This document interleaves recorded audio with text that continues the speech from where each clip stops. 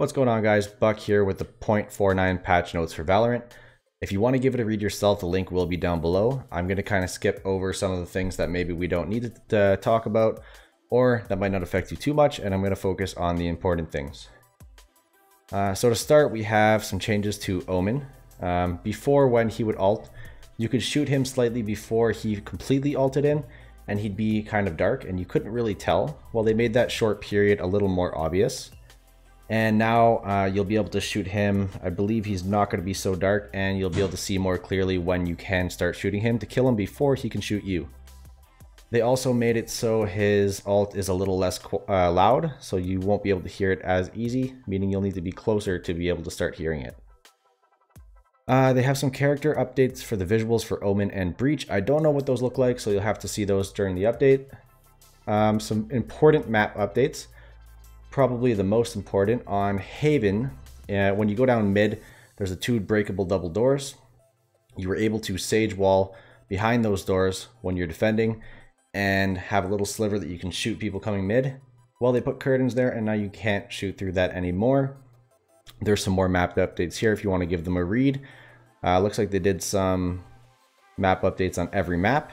They also added a competitive mode and ranked matchmaking into the game, meaning it'll be there, but it's not live yet. We'll have to wait for them to actually release ranked and competitive mode. They did say that it will be released shortly after this patch. How shortly, I don't know. Could be today, it could be later this week. They also added some new updates in observer mode. You can give those a read. Really nice UI and HUD updates. Read those if you guys want. Nothing too game breaking, so I'm not going to focus too much time on those. One big quality of life update that I want to talk about is the ability to leave a custom game. You can now do that. All you need to do is hit escape and leave the match. You will not get a penalty, and you'll be able to leave and start a game with your friends right away. If you close the game completely, it will throw you back into it, however. The last big update I want to talk about here is the fact that they added a penalty for AFKing or leaving a game in progress. This is pretty important because almost every game playing with randoms I had an AFK in the game.